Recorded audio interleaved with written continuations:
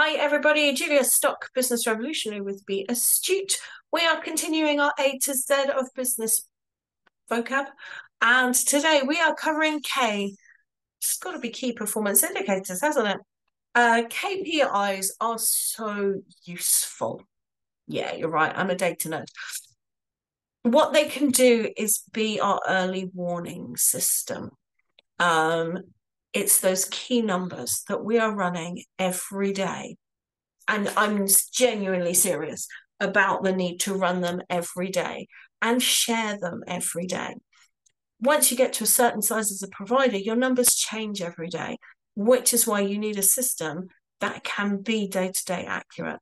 And if you're at a time of the year where big changes are happening, you need to have a system where you can press that button and spit out your numbers multiple times a day so you can really get a handle on where you're at, what's happening, and use that to drive success and performance.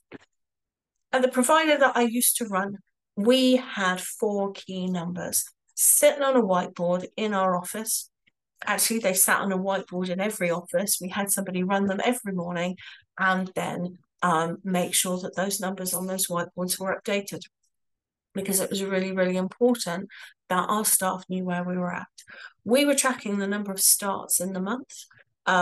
We had a general target of 200 starts per month, and we would be tracking through the month how close we were to that. We would be looking at the number of learners in training at any one time. Again, it can change on a day-to-day basis because learners start and stop every day. We would be looking at the number of people passing, completing. Yippee! That, triggers money. We would also be looking at the number of learners who were beyond their expected end date, because at that point, quite honestly, we're training them for free, and that has a massive impact on profitability. Those 4 numbers informed a whole bunch of other questions. You can be hitting your starts target, but your numbers aren't going up. That may be because the same number of learners is falling off the back end that month, at which point you've got a really great month, but your overall staffing is unaffected. Great. It may be you've hit your starts and you don't have a lot of people leaving training through success that month, but your numbers are still not going up.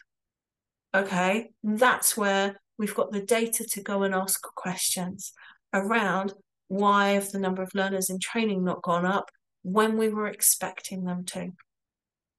Often that's where you've got breaks in learning kicking in, and it's one of those eternal struggles to make sure that learners are only taking a break in learning when they absolutely have to, and that we're managing that process effectively. And that's a key killer in terms of growth and profitability and performance, when just as fast as you're trying to fill the pot is emptying back out again. And this is where key performance indicators allow you to have a data-informed conversation. If we want to hit 200 starts, we knew that the rough conversion rate was 50% of all applicants would drop out between application and starting training. So if I want 200 in a month, I need 400 applicants. That's 100 applicants a week. That's 20 a day.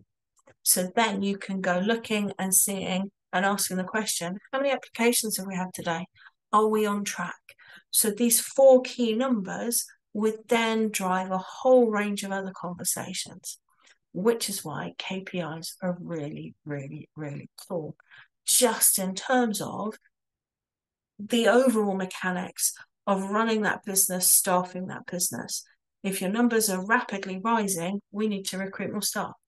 I'd like to know about that sooner rather than later. I don't want to be recruiting staff based on a projection I did 3, 6, 9 months previously.